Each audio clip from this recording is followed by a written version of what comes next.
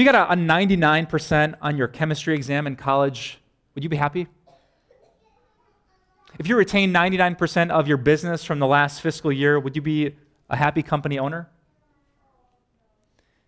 And if 99 of the 100 kids who grew up in the church came back as adults, would you be happy?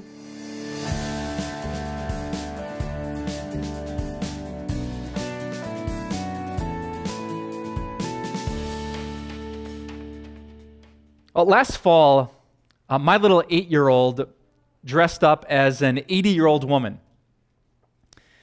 And she stepped out onto a stage with about 50 of her peers who were also dressed as elderly people, gray-haired, cardigan-wearing, walker-pushing people.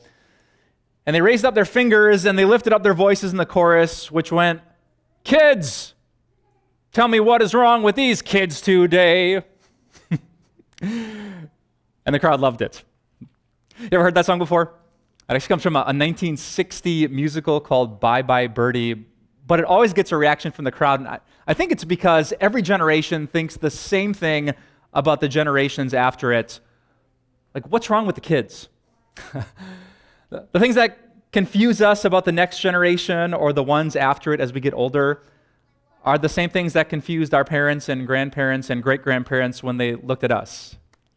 I bet no matter what generation you're from, what year you were born, there were older people that looked at you kind of baffled and confused with your beliefs and behavior and how you carried yourself. Well, today and for the next few weeks, I want to talk about the latest version of the kids among us. Not the boomers or the Gen Xers or the millennials, but what some people call Generation Z. And just to help you picture what this generation is, I need your help for just a second. If you were born between the years 1995 and 2012, 95 and 2012, would you stand up for me for just one second? Ladies and gentlemen, let me introduce you to Generation Z. These are the grade schoolers, the teenagers, the collegiates, the young adults who are among us. Thanks, guys. You can have a seat. All right, these are our sons and our daughters. They're our nieces and our nephews. They're our grandkids. They're the wrinkle-free faces that we see at church. They're our coworkers, our neighbors. The latest generation to get a name is Generation Z. Today, I want you to understand what Generation Z is like. Now, there's a famous psychologist from San Diego State University named Jean Twenge, and she spent her entire career kind of studying the surveys that were done at key times in people's history and schooling. And she's kind of spent her career comparing the differences between the boomers and the Gen Xers and the millennials, and now what she calls iGen, or Generation Z. And just so you understand what this generation is like in general, there's 6 things I wanted to teach you about them today if you're taking notes in your program. These obviously aren't true for every young man and woman that stood up, but as we compare one generation to another, this is what Dr. Twenge found in her research. Here's the first thing. That Generation Z has a massive connection to the internet. You might use the internet, you might even love the internet, but Gen Z was raised with the internet. They can't remember a time, because there literally was not a time in their existence when the internet did not exist. You know how many Gen Zers own an alarm clock? Almost 0. Why not? That's what a phone is for. You know how many Gen Zers love to hang out at the mall with their friends? Almost none of them, because where do you hang out with your friends? On your phone. You know how many Gen Zers like to talk to someone when they're having coffee or going out to eat? Almost none of them, because why would you talk to a person 4 feet away when you can text them and they can read your message on the phone? They live and die on the internet. Dating happens on the internet. School research happens on the internet. Friendships happen on the internet. Communication with family happens on the internet. They live and breathe online. Here's the next thing you should know. Generation Z tends to be independent. There are fewer and fewer diehard Democrats and deep red Republicans and Christians who will make a commitment to one specific denomination in the Christian family for the rest of their life. They love the freedom, the individuality, and in fact, I wonder if some of the Gen Zers who stood up are bothered that we even have a title for the group of them, that we lump you into one generation because you want to be unique and independent and yourself. And perhaps one of the reasons why they're so independent is number 3, because they love to be inclusive. They look at the older generations and they see many of the mistakes that we made. I mean, I'm right on the border of Gen X and Millennial, and I think when I was in grade school, the things we said about people of other races, the things we said about females, the things we said about people from the LGBT community, they saw so much of the bigotry and the bullying and the hate and the judgment and the exclusion, and so they've swung to a very, very different place. What matters almost more than anything else is tolerance and acceptance and letting people be who they are and what they feel they should be. The fourth thing I want you to know is that they are in no hurry. If you could rewind about 100 years, do you know what you'd find? Most of our great-grandparents were engaged and married by about age 19. You know, a lot of Gen Zers these days married by 19? They'd have 1 kid, 2 kids, maybe 5 kids by their 25th birthday, but the average Gen Zer starting grad school, not getting married till their late 20s, not having kids till about the age of 30, they are in no hurry to grow up. In fact, Dr. Twenge found some really interesting stuff that what used to be so common in early years is now getting pushed back about 4 to 6 years with this latest generation. I was shocked to find out that a massive number of high school seniors today still don't have their driver's license. Because why would you need a license to drive to the mall and hang out with your friends when you hang out with your friends on your phone? High school drinking is down, teenage pregnancy is down. They're in no hurry to grow up and explore and be rebellious like generations before. They play it safe, and they are in no hurry to grow up.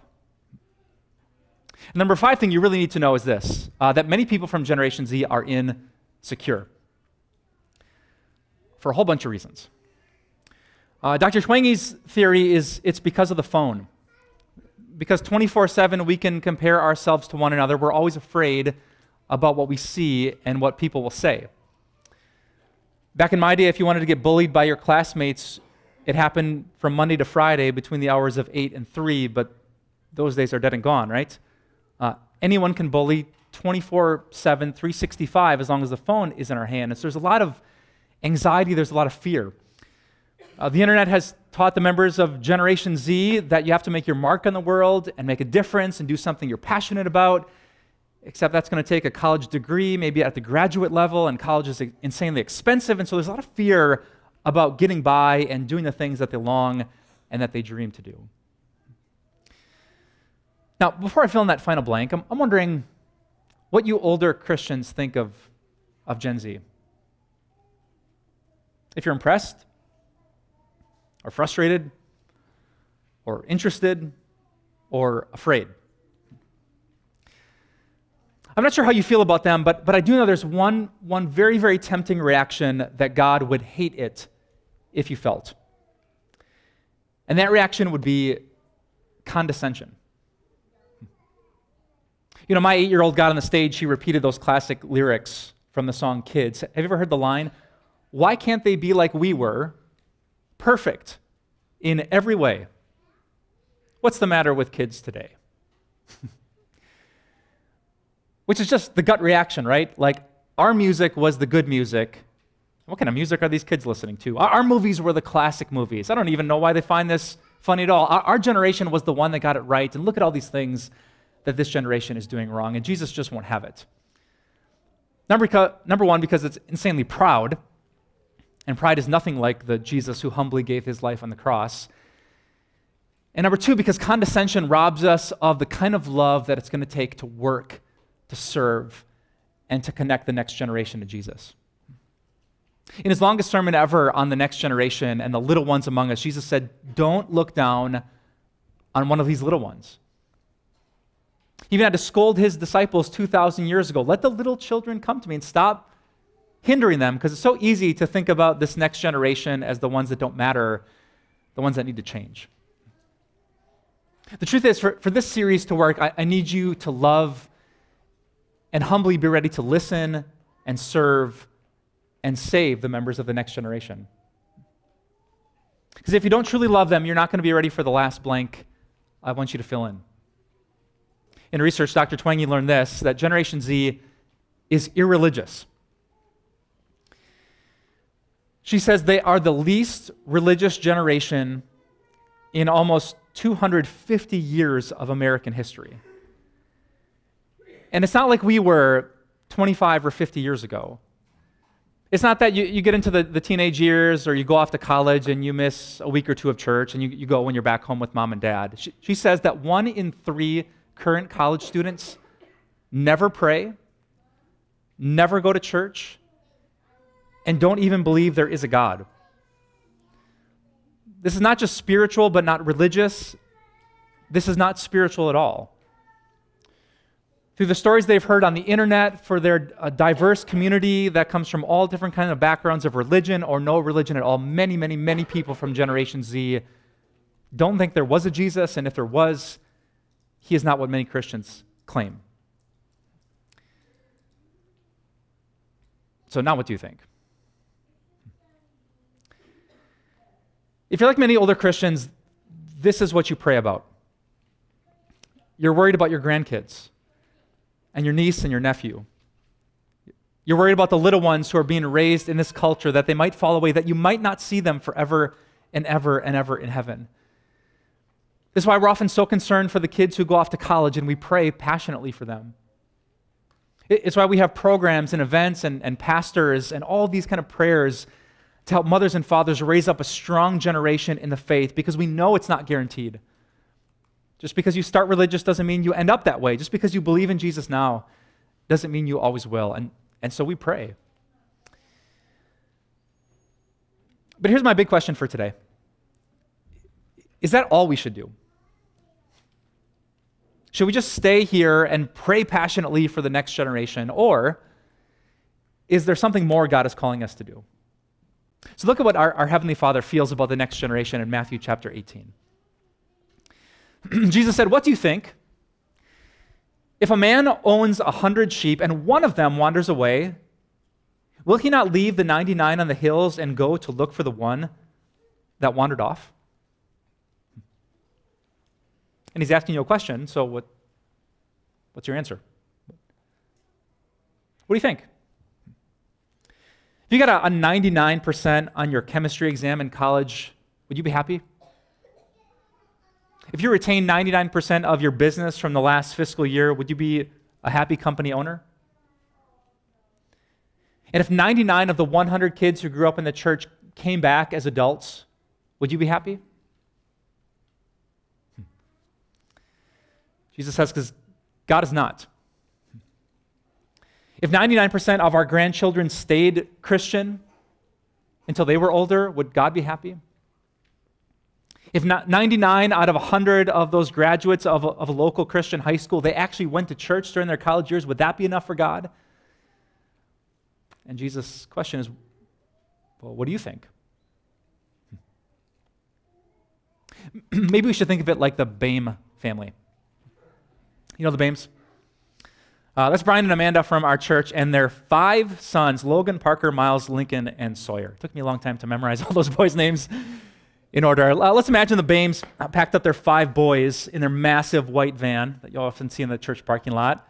They went on a road trip of a vacation, and 10 days later, they pull back into Appleton, 1 in the morning, and they look in the back, 1, 2, 3, 4. Where's Logan? Do you think Amanda would look over at Brian and say, well, you know what? We still got 4. It's better than average. You've seen, there's families in church that have no kids, or 1 kid, or 2 kids. We're still beating like 99% of the families at church. It's pretty good, isn't it? What do you think? No, because when you see it like this, you know it's not just a number, right? It's a name, a face. It's someone that God cares intensely about. And that's how God feels about his flock. 99% might seem like an incredible average for the church of God, but what about the one? What about the one that God cares about? Because whosever name you wrote down in your program, that's how God feels about the one.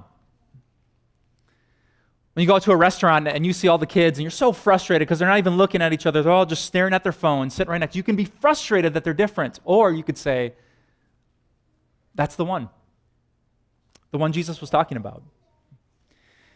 And when you see the kids and they just look different and their music is different and they act so different than you would have growing up, than you do now, you could be frustrated and gnash your teeth, or you could think, that's the one. That's the one that God made in his mother's womb. That's the girl that Jesus was thinking about when he stretched out his arms on a cross.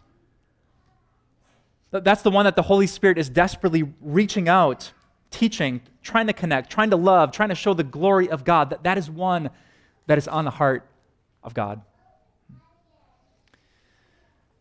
See, Jesus really, really wants you to love that one, because odds are that one is going to wander. Remember those words that Jesus spoke in verse 12? He said, if a man owns 100 sheep and one of them wanders away, which is a really curious verb.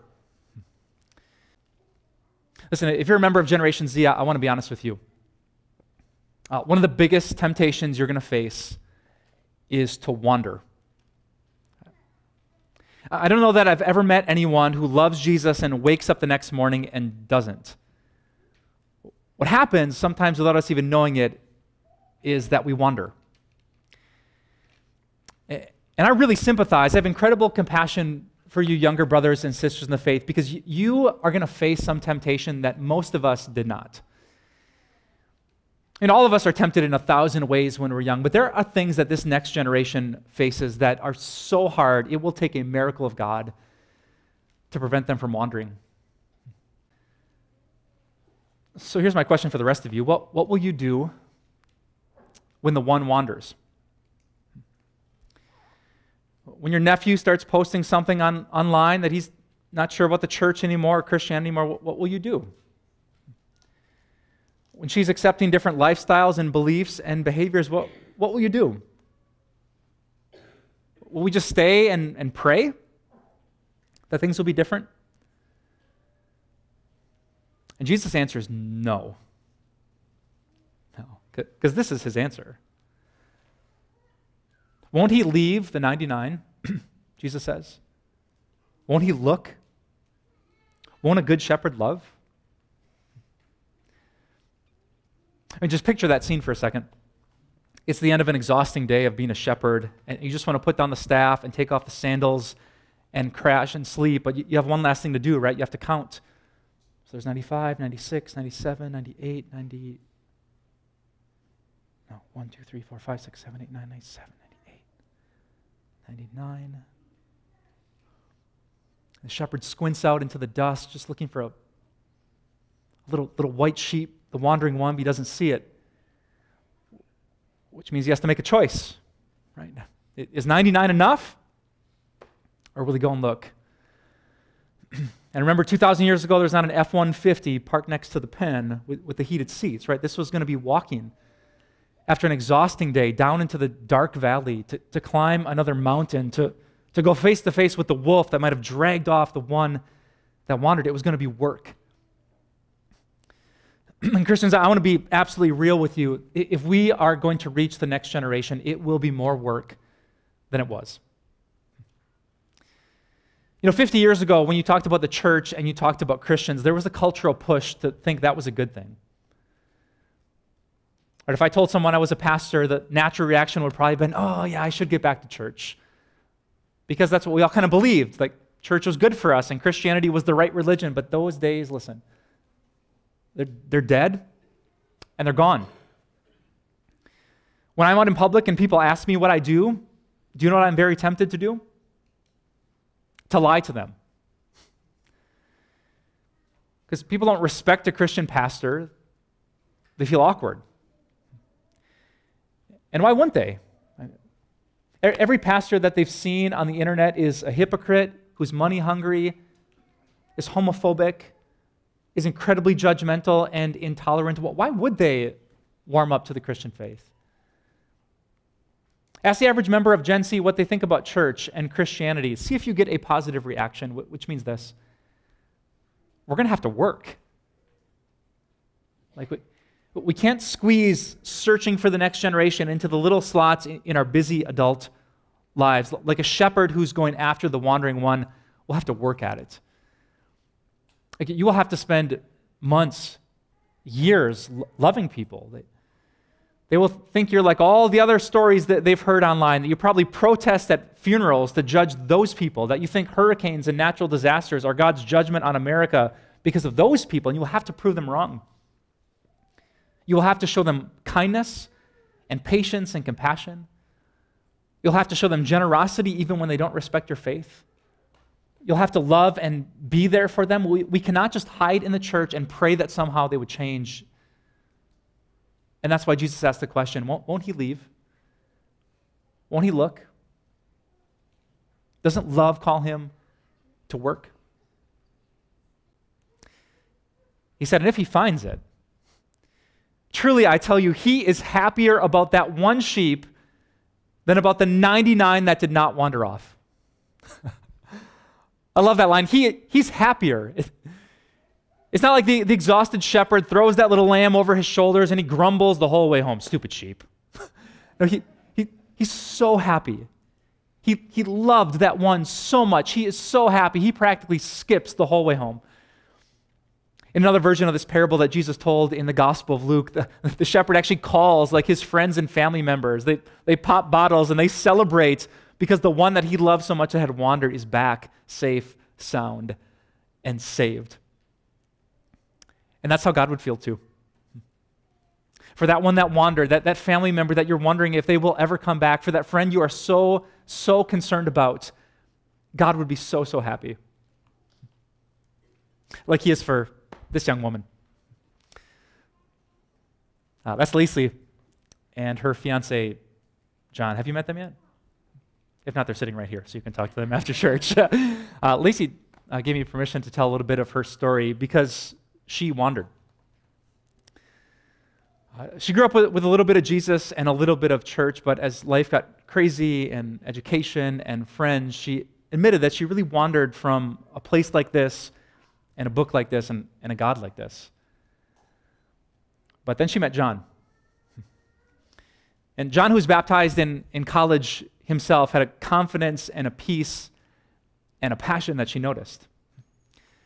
And curious enough, about 18 months ago, she came and she listened, and I hope you have a chance to meet Lacey today because she makes us so happy. She makes God so happy. This young woman has Jesus roots. Like, she's not just here because I told her she'd be in the sermon. She's here because this is where she is on Sundays. And it's not just a Sunday faith either. She does life with a group of people, and she reads the Bible at home, and she prays, and she worships. And she gives generously, and she's on a passion to go and share her faith with others. She has these roots in Jesus, and the Holy Spirit has produced incredible fruit, like her peace and her joy and the passion that she has for God. She's far from perfect, she would tell you that, but she is not the same. And I'm so happy for her. Like, I love the 99 of you that were here every Sunday since this church started, but when I think of the last year, do you know who makes me the happiest? Stories like that. People that didn't have the peace, that did not know the joy, but now they're here, and we celebrate. In fact, to make today's message really personal, I'd like you to grab a pen if you have one in your program, and I would love for you just to write the name of one person from Generation Z that you know and love.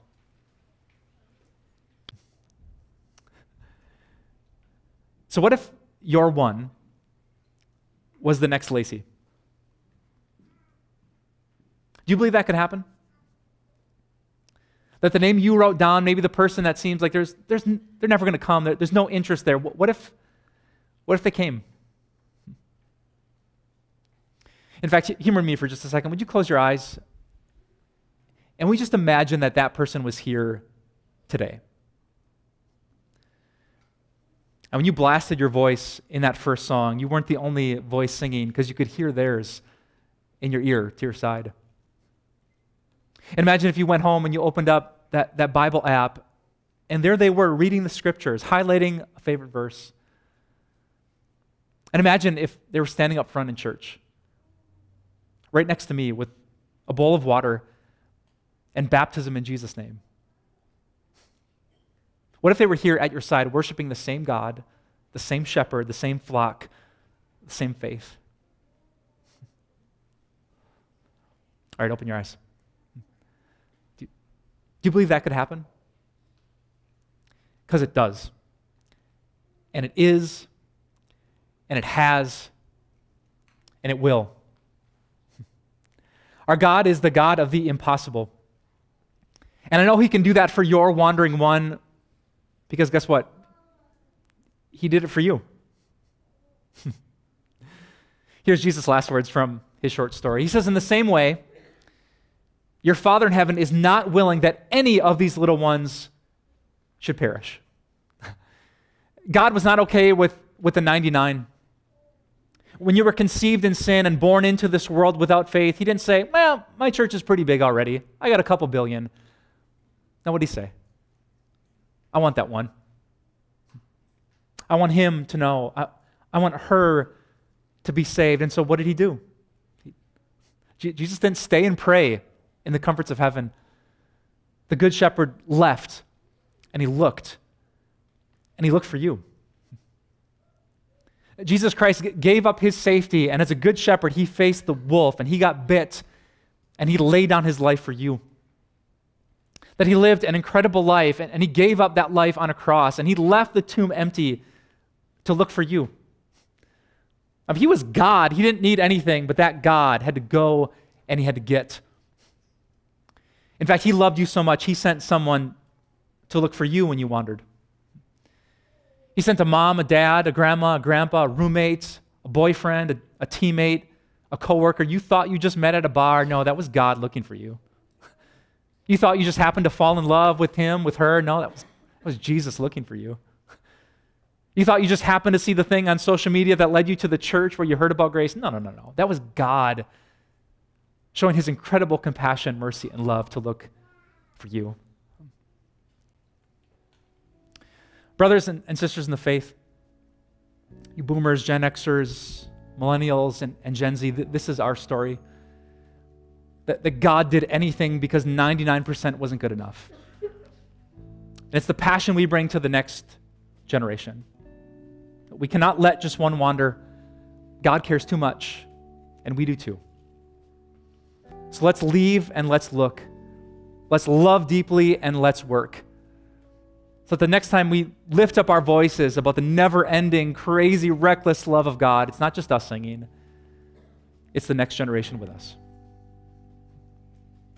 Let's pray. Dear God, thank you so much that you saved us. You didn't owe us anything, and we gave you 1,000 reasons to run away, but it wasn't enough for you. I thank you, God, for your heart. I thank you, despite all of our sin, even the times we didn't wander, but we flat out ran away, yet still you are God full of compassion. I pray, God, for humility for our church. It's going to be so easy to see the differences and to take a step back and just grumble about the direction of our country, but you want so much more. Jesus, when you look at the culture of your day, you felt compassion because they were like sheep without a shepherd. And so we pray for that same compassion today. God, fill our hearts with a deep love for the next generation, not just our own children, but the children that we see in our culture and in our church. God, we want your faithfulness to be known and proclaimed from generation to generation to generation.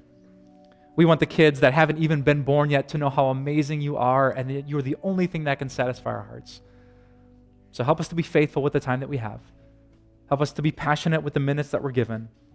And help us to be unashamed of the gospel that you've entrusted to our care.